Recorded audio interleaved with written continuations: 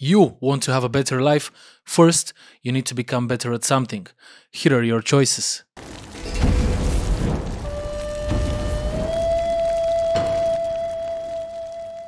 Hi there and welcome to the Focused Rage channel. This video is a continuation on my last one. Go and watch that one first, where we spoke about our work environment and how to affect it. Our conclusion was simple: order a couple of hitmen so that they can threaten your boss to change things up a bit. Stop, do not do that, this is just a joke and I do not advise it. Completely illegal. Now, the answer consists of two things. First, you need to become a professional at what you do, and second, you need to know how to negotiate. How boring and expected.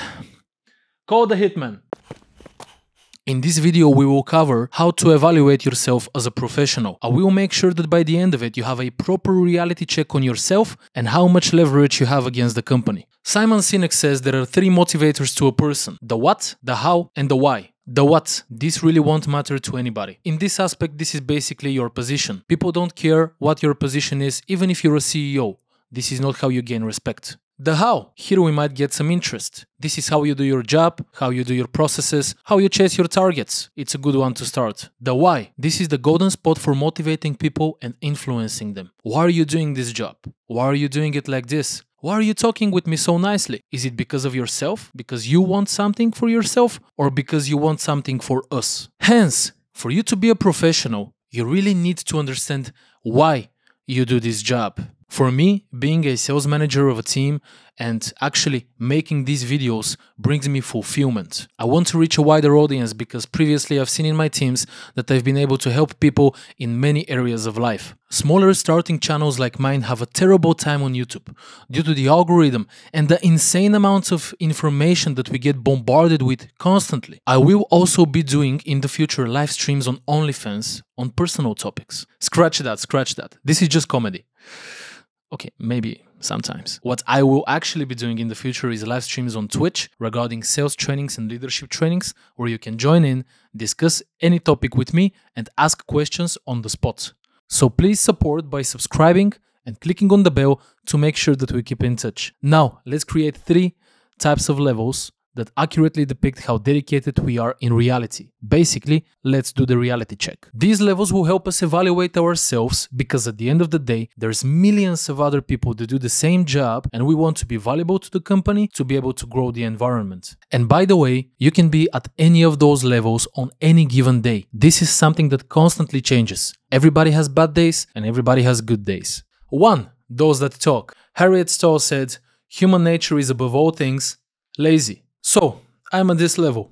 Alright, what do we do? I wake up at 8 or 9 AM considering I have a normal shift. I go to work, I have a coffee, I speak with my colleagues about other people and the latest reality shows. How this dude kissed that girl and this was her first love on camera and her first kiss. Then I do some or most of my responsibilities at work while thinking about my personal life. So my focus isn't at work there. Now when I go home, I concentrate all of my remaining energy on the following: mind-blowingly simple series of comedy or romance. I just love to see how they kiss and how their tongues merge into one. Checking the social media posts of my crush or my friends on what kind of a great weekend they had drinking and how they survived their 800th migraine this year. Then maybe going out with them and proceeding to utilize the most common and powerful social bonding tactic ever: complaining about real life and bolstering my ego with unuseful achievements. Boy, what a great week this was. Now, this is an easy road that many take, and the world has succeeded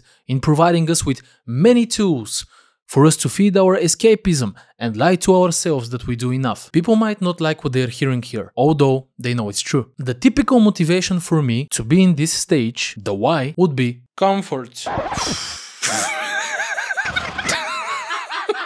Comfort. No risk, not too much work. A perfect combination. Listen, don't get me wrong. Those that are here are not bad people. However, if I am here, I should not be complaining about the company, about others, and certainly I should not have a negative attitude about what I'm getting from life. Number 2. Those that do. When you're committed to something, you accept no excuses. Ken Blanchard. Here, I go to work, Usually I have the same social environment as the first level, but I do a couple of additional things. Doing all of my responsibilities on 100% or more and following through on any additional requests that the management has provided me with. An important practical note here: I should document all of those additional things, usually via email, so that I can use them in the future. My focus during the workday would be mostly on what I'm doing and not so much on my personal life. Once I get home, I might do some nice things that help me, as long as I have the energy to do that. No guys, I'm not talking about jerking off. Examples: gym, sports, books, meditation, hobbies, or maybe doing a cool activity with my family or friends. This group of people is obviously a smaller percentage than the first one. My motivation here, my why, is always results, personal results. I want to be the best, I want to be the strongest, I want to be the smartest, I want to be the most successful. I'm actually so competitive that if any of my colleagues are able to beat me in a single month, I will wait for them with a shovel and a mask outside of the office. Here, many will consider themselves worthy of praise and they're worth heavy enough to start expressing their opinions to the management. And that is where there will be confusion on why higher-ups do not listen still.